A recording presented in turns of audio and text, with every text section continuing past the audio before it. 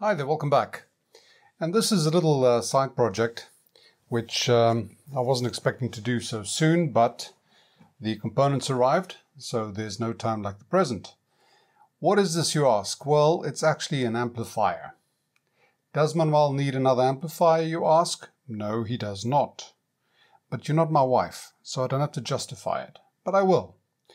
I need another amplifier because I wanted a bench amplifier, so that I can add this to my collection of goodies at the top there. I've got a dummy load at the moment. I've got the stepped attenuator. I've got the mini whip switcher.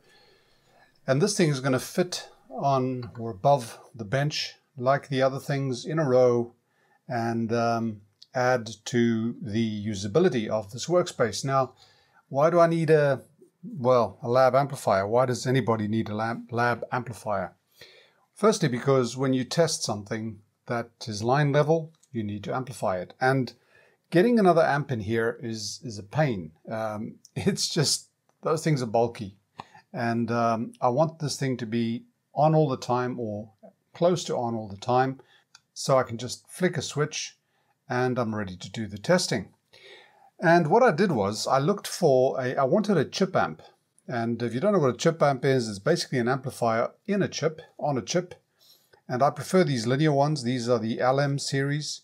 Now, I previously built an LM3875, yeah. And I was very, very happy with it. It's about 50 watts. And it really couldn't get any simpler. The Chipamp does all the work. And you just have a few extra components here. This one's got more than most, actually. It's got a speaker protection. It's got the filter supply here already. It's on board. So it makes it very, very easy to build my workshop amplifier. This is an LM3886. It's supposed to produce about 68 watts stereo. I don't need that much. I really don't need that much. And literally all you need to do on this board is connect the speakers, connect the power supply, and connect the input. And then, of course, connect that up to a suitable heat-sunk surface. This particular chip is the one with the insulated back. You get one with a metal back. This one makes it easier. You don't have to actually insulate it with pads or anything like that. Probably a little bit easier to deal with the heat dissipation. But this one I got from a company in France, and I bought a few things from them, all of it to do with audio, and I found this one, and the reason I chose this particular one, and I'll link that below, is it's this form factor. It fits very nicely into the modules that I want to use. You see, that idea is that I literally put this in here and connect all the wires and sockets and plugs and everything else that I need to, and this thing will fit nicely in there. I've actually fit a heatsink on here. It's not big enough if I want to do some real power testing, but I don't want to. I don't really need to worry about much power. Most of the time when you use a lab amplifier, you don't go above 3-4 watts. So this thing is going to be more than enough. The actual power supply, as I said, all you need is a dual transformer. This one says 24024, so 24 volts, dual transformer. Probably around 160 VA to give it a bit of oomph if I need it. And I've got that thing coming, but I'm going to use a temporary one for now. So all I have outside of this whole unit will be the transformer. And that'll be sort of stuck underneath there as well, under the shelf at the back, properly insulated so that no shocks are going to happen. And this thing should do the trick. Now, if you do want some audio gear from these guys, they definitely do a great job. They gave me a discount on this one, so I'm actually a little bit biased, but I'll tell you what I think, really what I think. That's the only way to do it. So I'm going to put this thing together, but before I do that, let me show you what I plan to do. This thing is getting fixed at the back here, and then I've got the various accessories that I want to put in. First of all, I've got a switch here, which is going to switch the mains going to the transformer. In other words, a wire is going to come from the mains in to here, switch on, go back to the transformer, and then the transformer is going to send 3 wires and a ground well, mains earth if I want to connect it. I'll do it to the chassis anyway. I'm not sure that I want to make any of this earth grounded. I may leave the option there to leave it floating. I think that's what I will do. And this thing will switch on the power. There's an LED that's going to go on there. This thing is the left in and left out. So my audio inputs through an RCA. These are pretty good RCAs. They're insulated as well. So we don't have a problem with this thing touching the chassis. They've got all the insulations over here. Then I've got a pot. Now the pot is simply a 20K pot, which is going to take those two inputs. It's a dual pot. This is an Alps Blue. It's a very good pot, so it should track quite well, and I want it to track quite well because obviously this is a test amplifier. So that's going to go in here. The outputs come out here again on insulated speaker connections. So far everything is insulated from the chassis itself, and then of course I can take the wires from here, the speaker outputs, and plug them into my dummy load at the top there, so I can use the dummy load to do testing, to check things on the scope and everything else, just as I would do with an external amp. So I'm going to put this thing together, and we'll be testing it, and I'll let you know how it goes. Now, this again is one of those aluminium profiles cut at the top, and it's going to fit at the back there, and it's going to look pretty cool. I have drawn out the faceplate on Adobe Illustrator. I printed it out on a transparency, and then with some spray glue I cut it out and glued it to the front. Then of course sprayed some lacquer just to make sure everything stays. That's how I've done it with the other ones. I did attempt something with decals, but quite honestly this is just a lot simpler. For the things that I need, this is simpler. So let me get on with it, and we'll see how we get along. And we sure have got along. We've got along quite nicely, thank you very much. Here's the result. Our two inputs, the on-off switch, the LED, which is not in there yet. We've got the volume control with a really nice aluminum knob here. Quite like these. They look suitably laboratory type. I like them. And we've got the speaker outs. Now let's look at some of the details. The speaker outs have a common ground.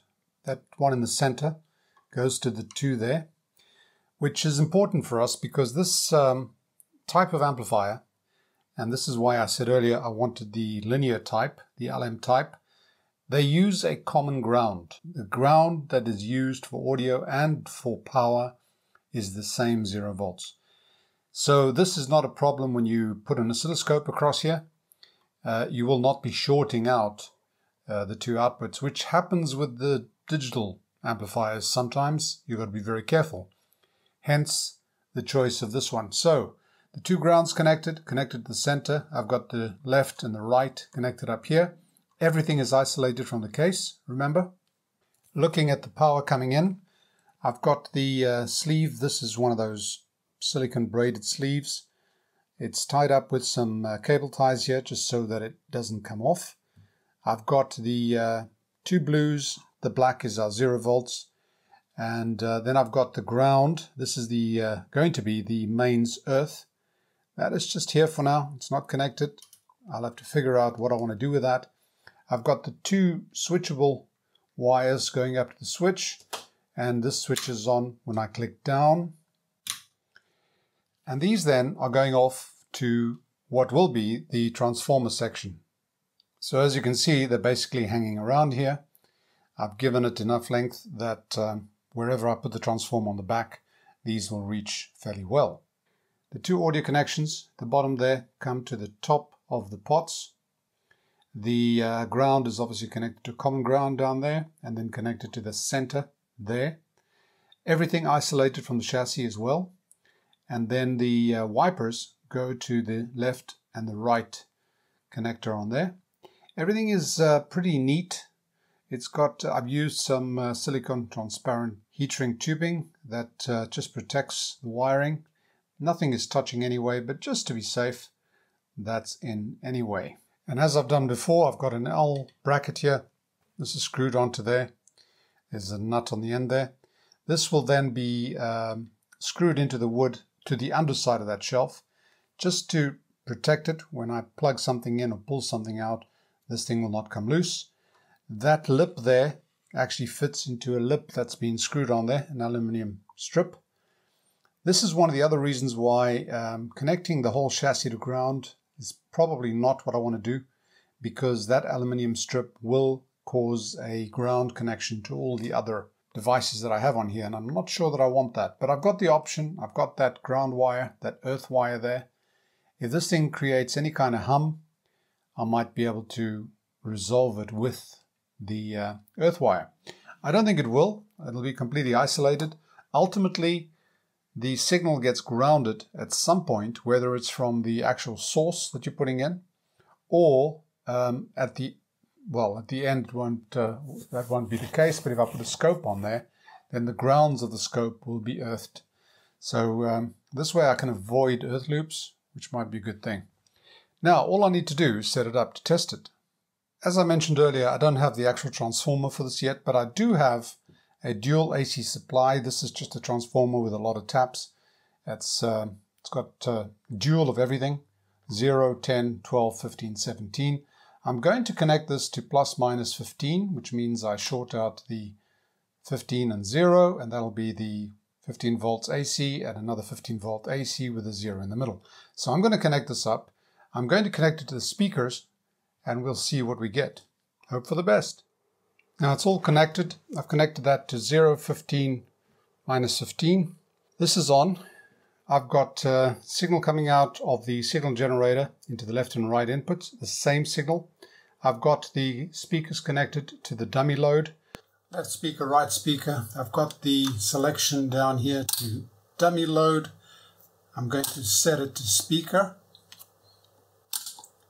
I have the output going to the respective inputs of the scope. And here we are.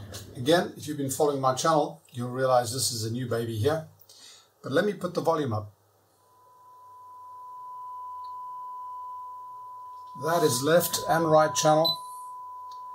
Pretty close together. There's a slight overlap on the yellow there. But that is it. Now let me put this on dummy load so we don't have to listen to it. And let's get a bit more volume on here.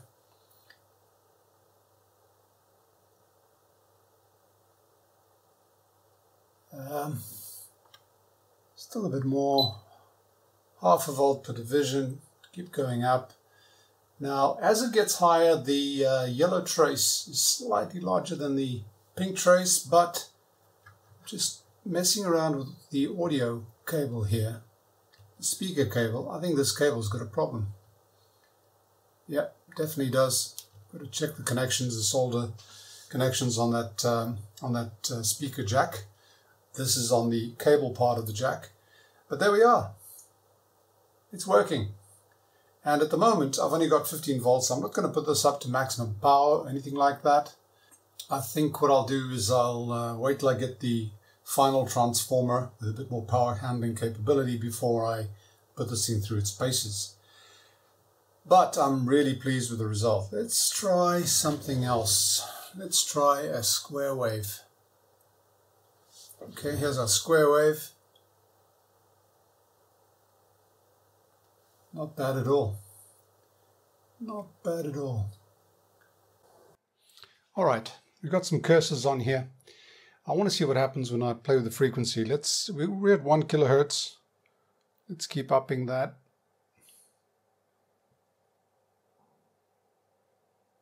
Pretty much staying here. Oh, that's 30 kilohertz. And we still got the full amplitude. A little bit more than I bargained for. Starting to come down ever so slightly at 60 something kilohertz. I wonder what the actual 3 dB point is on here.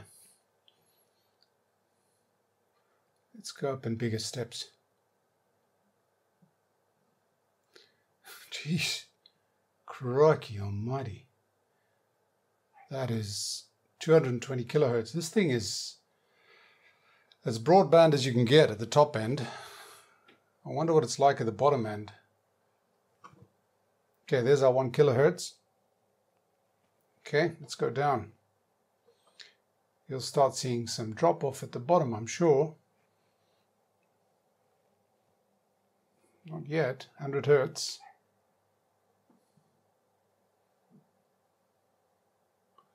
Good Lord. 10 hertz. And this thing is still showing the whole band. This is impossible. Okay. All right, 3 hertz. Hell, I don't know.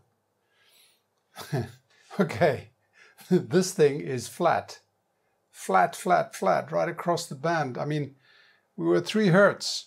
And this thing has got a capacitor on the input, so I don't understand it. It must have a very high input impedance up there. The impedance is actually the volume pot, which is still active. Fantastic as a lab amplifier. It is a lab device. It's giving us basically a flat response all the way from damn near DC to, well, broadcast band. Okay, great stuff. So here we have it. My laboratory amplifier is done and it's working very, very well. Better than I expected. I've got some speaker protection, which I didn't actually expect to have on these modules. But this is one of the reasons why I chose this module. It has quite a few extras and I'm really pleased with it, especially as I got a discount on it and told them I would do a video on it, which is this video, and that I would say exactly what I thought about it. And what I think about it is that it's bloody amazing. So there you go. I've left the link in the description below for the company that sells these modules. They're Audiophonics in France. The quality is fantastic. It's way beyond what you'd expect on what you normally get from some of the eBay purchases. So I'm quite happy to recommend them. And this thing is going to be put into use below that shelf on the bench. Fantastic. So once again, thanks for your company.